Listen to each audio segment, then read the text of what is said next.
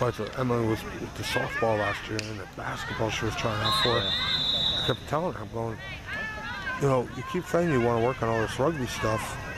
You don't have time. I go, I'll work on it with you. We just don't have the time. I got her a weighted ball. She wasn't blowing it up even.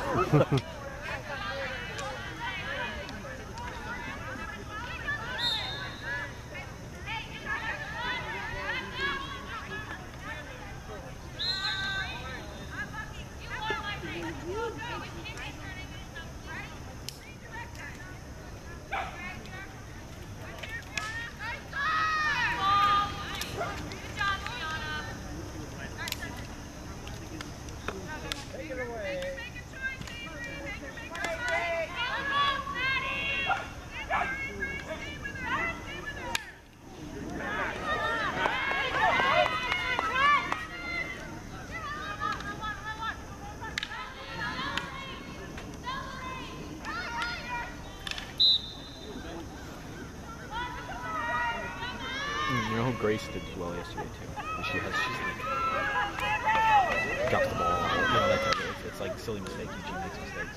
Well, I gave her, I got a set for her and I got a set for one of the kids on the Drew team.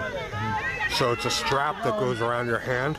Oh, so, yeah. And it has hard plastic, like a ball right here, like a half a ball. Yeah.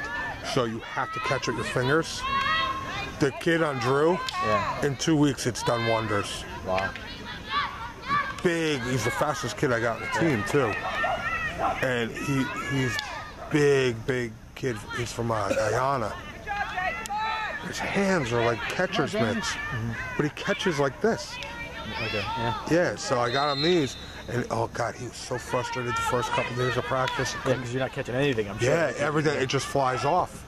And so I got it for Grace, and I gave it to right in front of Jean and her parents, and I said, I go, listen, the rule I have for my player is he wears these at practice, every practice.